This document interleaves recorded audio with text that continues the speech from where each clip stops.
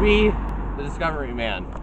And the other day, I was running just down this very road, and this cop pulled me over, and he was like, dude, you're running more than 25. And I was like, what is that even supposed to mean? And then he was all like, bro, you ran more than 25 feet in a second. And I'm like, bro, that ain't even possible. And then he's all like, yeah, I know, but you still did it.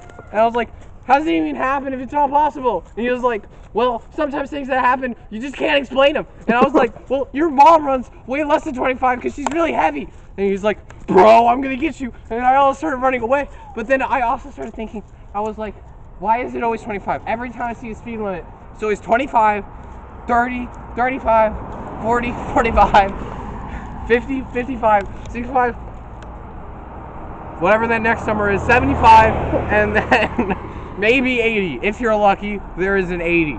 But sometimes you just can't run 80 feet in a second. It just doesn't make sense.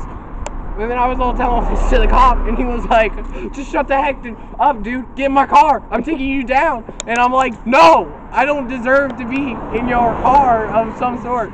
And he's all like, that's okay, because some things happen that you just can't explain. And then then I was all like, ah!